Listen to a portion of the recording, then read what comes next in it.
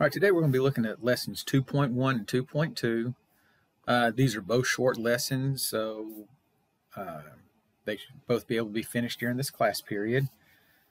2.1 talks a little bit about the computer history. We've got a few short videos right here. Be sure and watch the videos when you get to the lesson. Then they've got kind of a summary of the videos down here. And, it talks about Babbage in 1821. He's kind of credited with making the first computer. And the reason computers are called computers is because they were used for computations. They computed things, added, subtracted. And they became more popular in the US when they were trying to figure out a way to compute the census. Because by the time they added up all the numbers, it was time for the next census. And so the information was out of date by the time they got the computations done. All right, then you'll take the practice quiz.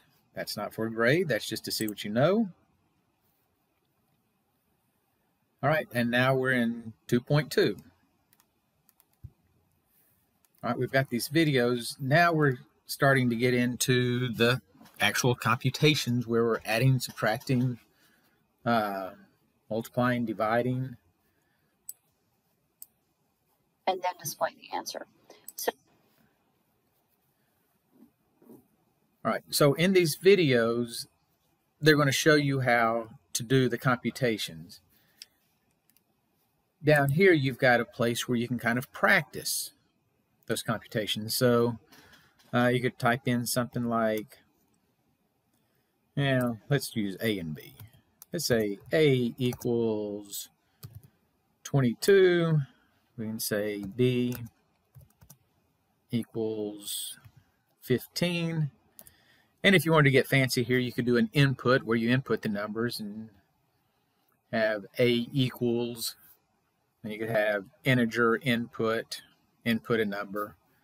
But right now we just want to look and practice computations, all right? So then I'm going to type,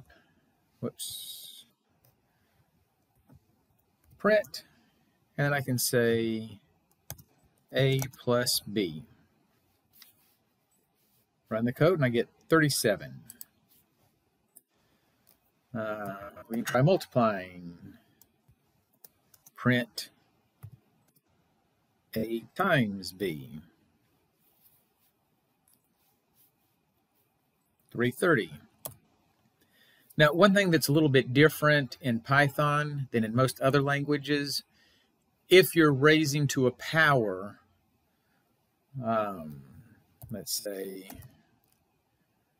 we want to print, then I'd say A.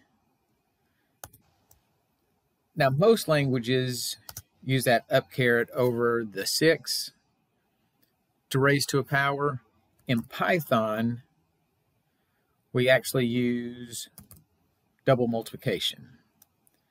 So I could say A squared.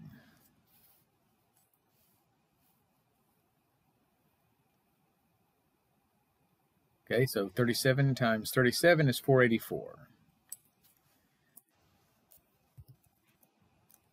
And then we can try something like print A plus B, say, times A. 352. Okay, so this is just an area for you to kind of practice what you're watching the videos. You can pause the videos, put those in so that you're familiar with them. So then when you get to the lesson, you won't have any problems with it. Then they've got example code down here. Again, they talk about how we can't add an integer to a string or a floating number to a string. You've got a short ear sketch connection here.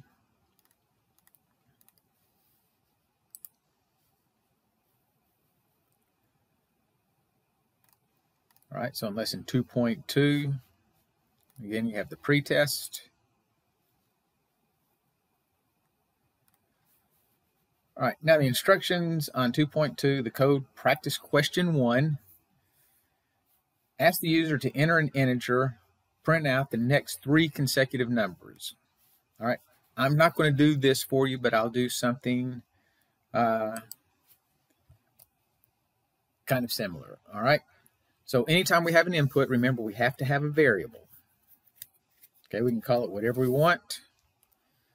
Well, I don't want to call it integer, so I'll just call it num.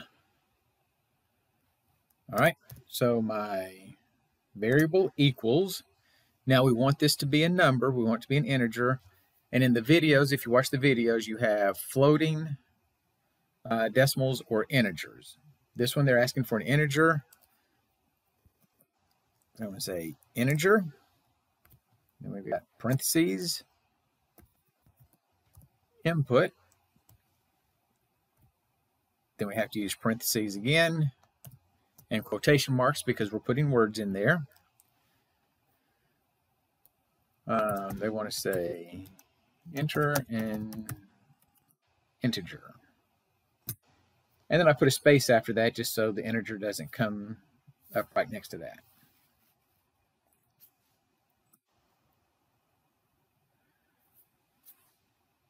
All right, so instead of doing the next 4 integers or 3 integers in a row, I'm going to have it count up by, let's say, 2. So if they enter an even integer, it'll be the next 3 even numbers. If they enter an odd integer, it'll be the next 3 odd numbers. Okay. So I'm going to print.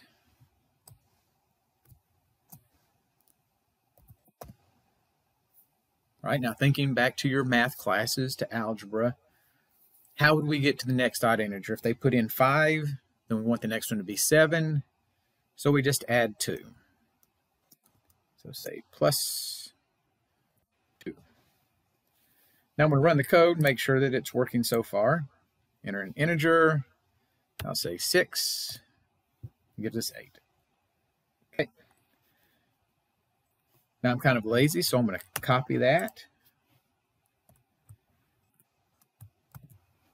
And I want to change these. Now to get to the next one, if I just leave it like that, if I say, oh, the number plus 2, and I'm adding 2 each time, let's say I enter 10, it's just going to give me 12. So it doesn't actually go up 2 each time. It goes up to the first one. So to get the next one, I need to change that to 4. I'm going to change that to 6. Now if I run code, so I put in 5, I get 7, 9, 11. Okay.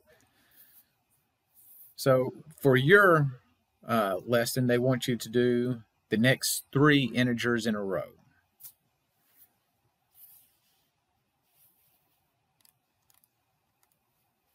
All right. So today's lesson, we're doing lesson 2.1 and 2.2. All right. Now, write a program that accepts 3 decimal numbers as inputs and outputs their sum. Now, the difference in this one, and I'll go ahead and write the first line of code for you, but it covers it pretty well in the videos if you watch the videos. If not, go back, watch the videos, look at the sample code.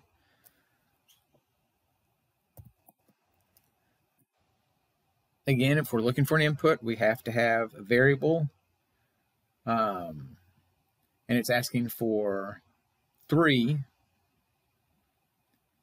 decimal inputs. So I'm going to have num1, num2, num3. You can call them whatever you like, dog, cat, horse, doesn't matter. All right, so equals, now instead of integer, because an integer will not accept a decimal, now we call it float. That's a floating decimal. Then we have input and quotation marks. Oops, let's say enter a number with a decimal.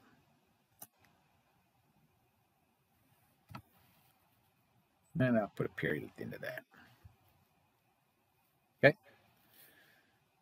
So you'll do that 3 times, and then your output will be print num1 plus num2 plus num3. Okay. If you have any questions, just send me an email and I will respond as quickly as possible.